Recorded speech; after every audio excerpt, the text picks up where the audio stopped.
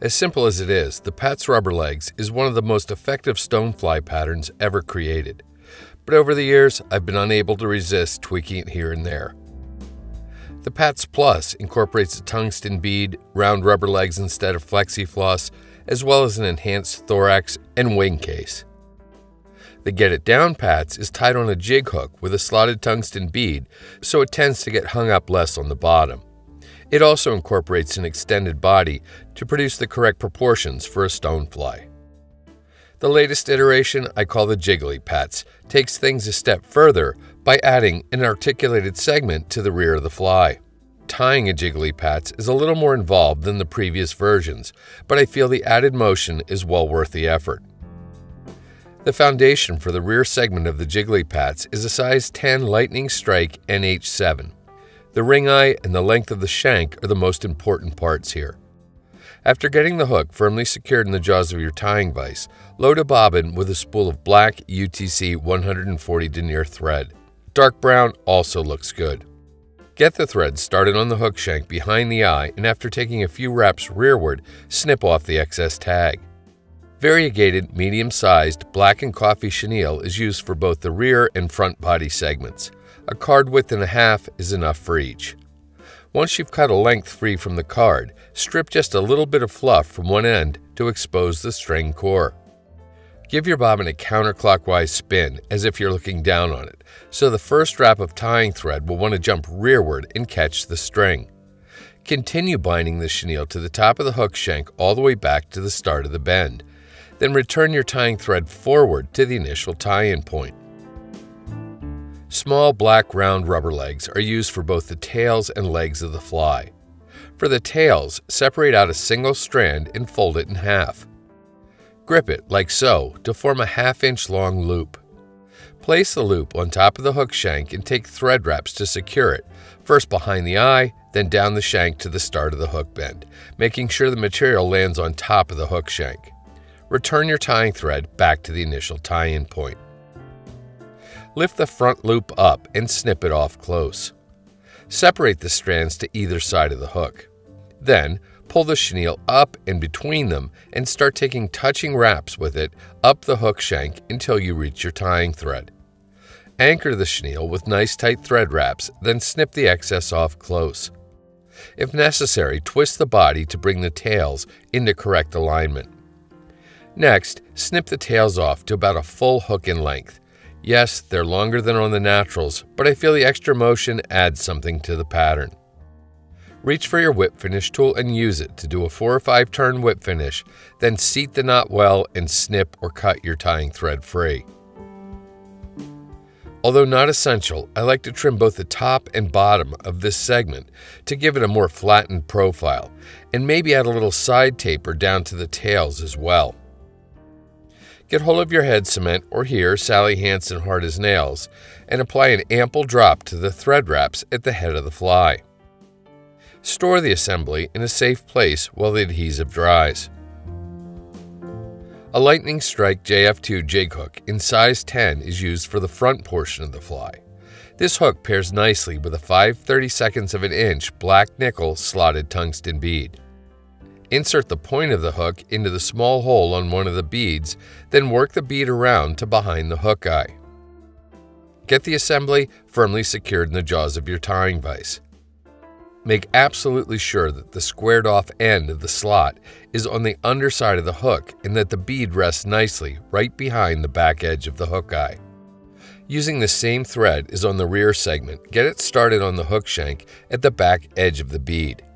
After taking a few wraps rearward, wrap back up to the bead and snip off the excess tag. .02 round, lead-free wire is used to add weight and to help stabilize the bead on the hook. With the wire still on the spool, insert the bitter end into the slot on the back of the bead and push forward to anchor the bead behind the hook eye. Take 5 or 6 tight turns of tying thread to lock the wire in place, then take 5 or 6 rearward wraps with the wire behind your tying thread. Hold the wire perpendicular to the shank, then bind it to the top of the hook shank with a couple of tight thread wraps. Next, bring the wire in line with the hook shank, and as you take thread wraps rearward, Rock the wire up and down until it breaks, leaving a nice little ramp down to the hook shank. Wrap over top of the wire wraps to further secure them and end with your tying thread at the back edge of the wire. 8-pound Maxima Chameleon leader material is a good choice for connecting the fly's two segments. Cut a 3-inch length free from the spool and get hold of one end. Lay that end of the mono against the near side of the hook so it butts up against the wire wraps and begin securing it to the near side of the hook back to the start of the bend. Then advance your thread forward to behind the wire wraps. Get hold of the now dry rear segment you tied earlier and use a small pair of wire cutters to snip off everything below the end of the shank. Be careful when doing this, as that snipped off piece of hook is very likely to become a dangerous projectile. At the same time, try not to snip off one or both of those beautifully splayed tails. Insert the monofilament on the front segment up through the hook eye on the rear segment. Fold the line over and begin anchoring it to the top of the hook shank with thread wraps. Gently pull on the mono to close the loop down. You want the loop to be fairly small, but not so small as to restrict the movement of the rear portion of the fly. Once you're happy with the loop size, snip the mono off, even with the back edge of the bead.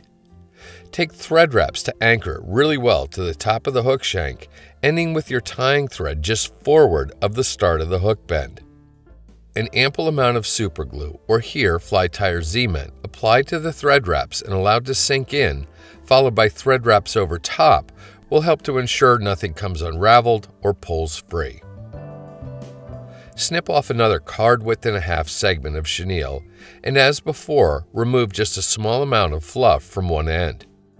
Anchor that end at about the midpoint of the hook shank and bind the chenille to the top of the shank all the way back to the base of the mono loop. Then, wrap your thread forward to the midpoint of the hook shank. Take touching wraps with the chenille forward until you reach your tying thread. Use the thread to firmly anchor the chenille. Continue taking thread wraps between the chenille and the back edge of the bead to create a reasonably smooth area for tying down more rubber leg material. As before, strip a single strand free and fold it in half, but here locate the midpoint of the doubled over strand. Place this midpoint on top of the hook shank at the back edge of the bead and take a couple of turns of tying thread to lightly secure it. This will allow you to separate the strands to either side of the fly. You can then take thread wraps to firmly bind the material down all the way back to the chenille, then end with your thread at the back edge of the bead. Start taking wraps with the chenille to fill in the area behind the bead. Really pack the wraps in there. Then anchor the chenille with 3 or 4 very tight wraps of tying thread and snip the excess off close. Make sure the rubber leg material is correctly aligned on either side of the fly. Then pull the front loop back and take wraps of tying thread in front of it but behind the bead.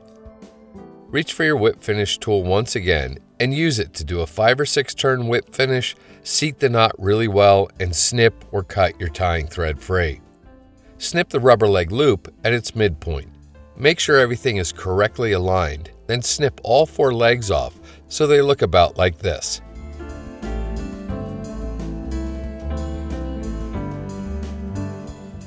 Apply an ample drop of head cement to the thread wraps at the back edge of the bead. Trim both the top and underside of the fly to flatten it just a bit. Make sure that that rear segment swings freely. And that's the Jiggly Pats. You can see here just how much motion this fly has underwater.